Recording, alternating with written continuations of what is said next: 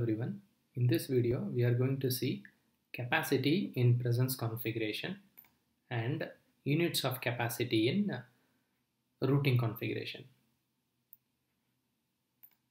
So the presence configuration will define the capacity of work an agent can handle.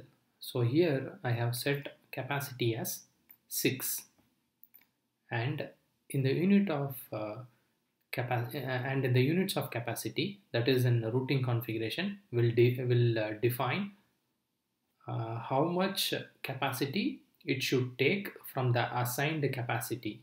So for example, here I have set units of capacity as 3. So if a chat record is routed via Omni-Channel, it will take the capacity as 3. So any chat which is getting assigned to this queue will be routed with the capacity of 3. So if I am an agent and then if I have the capacity as 6, if one chat comes as part of this routing configuration, 3 capacity will be subtracted from this. So the remaining capacity will be 3.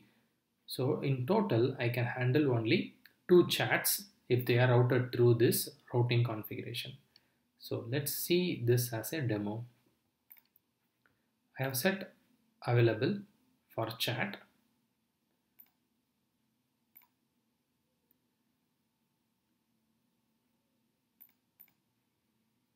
So here I have set myself available, and my capacity is 6 as per the configuration. In the presence configuration, my capacity is 6. I'm going to initiate a chat.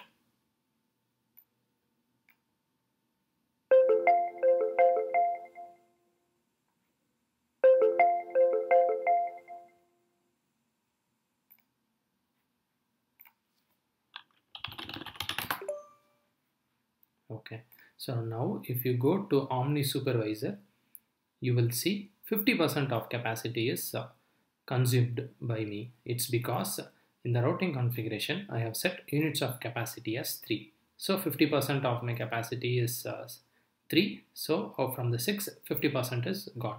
So now if I initiate another chat,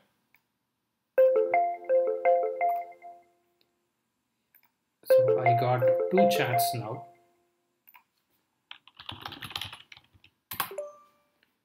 So if you look at the Omni Supervisor, my capacity is 100%.